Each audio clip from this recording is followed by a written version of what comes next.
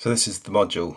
It was purchased from eBay and it just contains a coin cell and the integrated circuit and also the crystal. It's as simple as that. I've just added a few resistors in the cabling, 1K resistors, just in case there's a short on any of the lines to protect the Raspberry Pi, which is just a standard thing I do. And then on the Raspberry Pi, because the GPIO allocation has been placed in a row from pin 1, which is 3V 3, just place it on those connectors there. So the hardware is one of the most basic projects I've worked on. The main reason for the project is for Python coding on the GPIO pins. So we'll take a look at the source code for this Python class. First of all, I'll secure shell to my Raspberry Pi.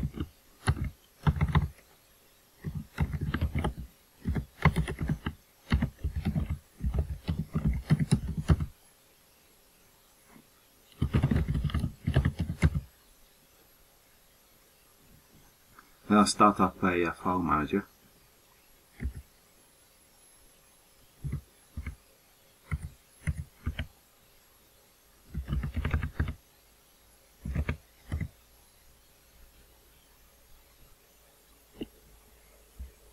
And the source code's on the desktop. So this is the application. I'll skip over the comments. So the first thing it does is it imports the class which I've written, which I'll go through in a second. I'll just go through the main application just so you get an overview of how the class works. We create an instance of the class and refer to it as this RTC. And then this is the first function within the class which we can use. So on this instance we'll write to the RAM. So the RTC module has 31 bytes of RAM which we can write to, and I've just got it so that you can pass in a string of characters and that writes that to the RAM. And that RAM is maintained when the battery is in the module. So you can, as long as the battery is okay, you can store this message or any message you want in there. And then the next function is to write write a date and time to the module. So the first thing is the first argument is the year, so it's 2015. They just had a two-digit year. Month is the 8th, 26th. And this is day of the week, so it's the third day. So I always refer to the day of the week. You can start off the day of the week at any point you want. I start off as Monday being the first day of the week, Tuesday, Wednesday. So this Wednesday, and then this is the hour, which is 20, which is 8 o'clock, so 8:59 and 30 seconds. And then the next function you can do is you can read. What I do is I read back the stuff that we've just written. So read the RAM, and then it prints a message on the display. And then when you read the date and time, you create a structure, which is all the elements of the date and time, and you pass that into the read date and time function, because the argument is going to be passed back in that structure. Plus also it passes back the date and time as a string. So the first thing I do is I display the string representation of the date and time, and then for each of the values which is passed back I display those as well, and they pass back numerically, so you can do whatever you want with those values. And finally you have to close the GPIO pins, tell it you no longer want to use the GPIO pins. So if I run this,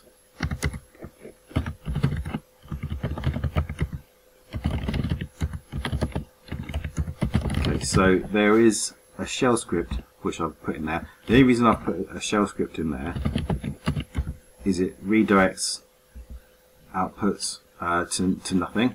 So because the GPIO class, it outputs warnings which I don't want to see, so I've just put it in the shell script to redirect those to nowhere.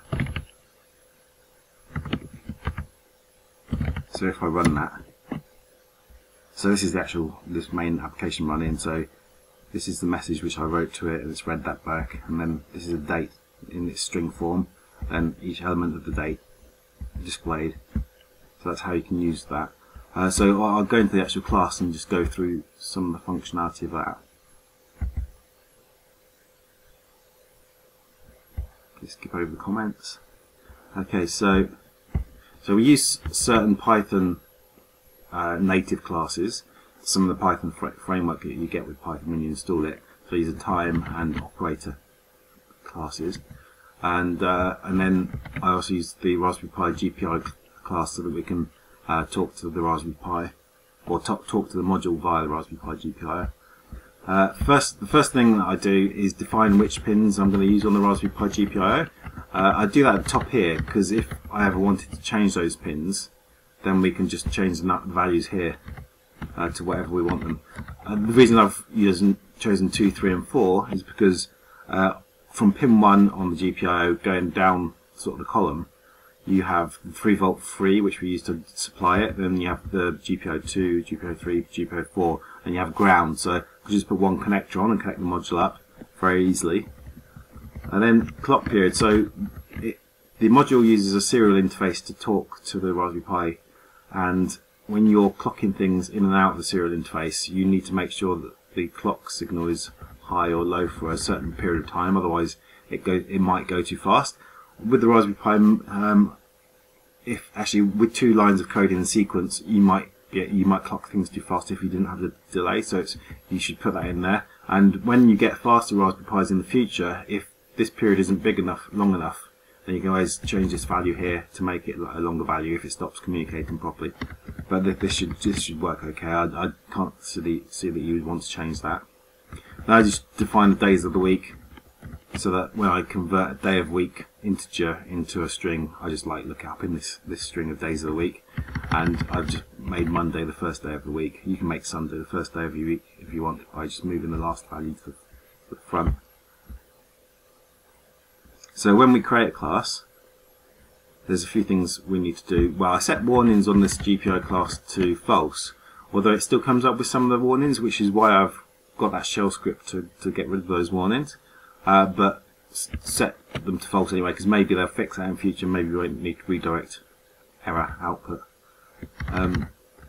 Then I set the mode of the GPIO so that I can specify the GPIO numbers rather than the pin numbers. So you can either have it so you specify the pin number on the Raspberry Pi or the GPIO number, and that is easier for me just to specify the GPIO number, because then when we talk about GPIOs it just naturally fits. Then I call an internal function which I've written in this class. So I've broken down the steps so that you call an initialize class function, then you call a write or read function, and then you call an end communication function. Because the module can operate in a thing called burst mode, so you can do a series of commands all in one go. And then another thing is, so on the module it has a write protect mode, so that you can set a flag and it ignores all the write commands that go into it, and I'm not quite sure why they've got that, but you need to make sure that that's switched off. And also trickle charge, so the module can also operate off of a rechargeable battery rather than a coin cell, and so you can make it so that when it's turned on it trickle charges that battery at certain rates, and because we're using a coin cell we'll turn that off as well, and then we end communication with the device. So the first functions that we're going to go over at the top are more internal functions which are used in the class. Close GPIO, well this is the one which comes at the end of the program. It just calls the GPIO class cleanup. Now you could call this one, or you could just call the GPIO cleanup from somewhere else as well, but it's nice and handy just to have it in here. Then this is the thing which initializes the GPIO interface for the module, and it sets all of the pins to output pins first. So most of the time you're going to be wanting to write, certainly at first write, and then sometimes you'll want to read from the device. And then we make sure all of the pins are at 0 by default, because we don't want any sort of clock pulses going to the device which we don't mean to go to the device. So we've set initial to 0 up here anyway, but I just make sure that they're set to 0 there as well. And then we wait for a clock period of time, make sure the pins have time to settle on the value, and then we bring the CE pin up to 1. Now the CE pin is chip enable, so this is enabling the device for communication. So that gets called before we do any communication. Then this one gets called after we finish doing communication. and it does a very similar thing. It sets everything to output, so they're all in a consistent state. It sets the value of them to 0, even though we've done it again in there. Then it sleeps for a clock period to make sure everything's settled down, and then it switches the device off by switching chip enable to 0. Now what we want to do is to break things down into very simple terms. So every communication which occurs with the device is either a write byte or a read byte. So we've got broken those down into two functions as well. And very briefly, it goes through for each bit within the byte. It will send a clock pulse. Well, sorry, well, first of all we pause for a clock pulse. We set the clock 0 to clock pulse down to 0, which it should be initially anyway, but because we're in a loop, this is part of the procedure for writing to the device. We use this function mod and div. So to get a bit from the data, the byte which is sent into us, we divide it by 2, and any remainder from that division we consider the bit that we're looking at. Then what we do is we update the byte to be the modulus, the significant part of that division, so that next time we come to get the bit, it will get the next bit, and so on. We make sure that we wait for a clock period time, because we set the clock there to 0. We've got to make sure that we give it a little bit of time to settle down, and then we set the output of the I/O pin to what the bit value is. We wait again for the clock period time, and then we set the clock to up, so we clock that bit into the device. And we go around and we just do that for each bit within the byte, and it's as simple as that. Then the reading is a very similar thing. The first thing that we have to do though is we need to set the I/O to be an input, so that we're reading rather than writing to the device. The byte that we're reading, we'll set that to value 0, so there's no spurious values in that before we read. And again, it's exactly the same. We go through 8 bits. We wait a clock period. We set the clock up, the clock pulse up. We wait another clock period, and we set it down. And on that clock up down pulse, it will present us with a bit that we can read. So we wait a clock period, because after we set it down, we need to just make sure that it's had time to put the data on the wire, and then we actually read what the bit is from the actual device. And it comes in the least significant bit first. So when we put it into the byte, our byte data, we need to say 2 to the power of the bit count that we're on. So first of all, we 0, then it'd be 1, then it'd be 2. So 2 to the power of 0 times bit, which just says if the bits are 0, it's going to be 0 anyway. If the bits are 1, then it'll be whatever 2 to the power count is, and we add that to the value, and go around 8 times, and we set each bit which we read. Then we return the byte. So then we come into the actual functions themselves. They're going to be very similar. So what we always do before we do a function is we initialize the interface, as we discussed before. We write a byte, and this tells it what address we're actually doing. And so on this, we're going to the RAM address for writing to the device. So the RAM address for writing and reading is different, but this is the one for writing. And we go through for each length of the message which you sent in, which is the data.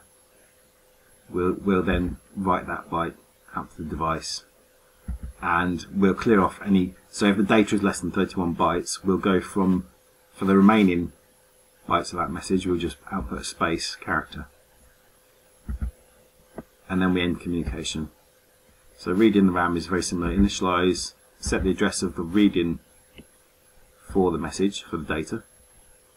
First we'll set the data to nothing, then we go through all of the 31 bytes, and we read a byte according to the function, internal function which we described earlier. Whatever comes back, we add it as a character to the data. Because I've set this up to read and write character data, you could set up to read and write binary data if you wanted to. And then we end communication, and we return whatever data we got back. Then write date and time.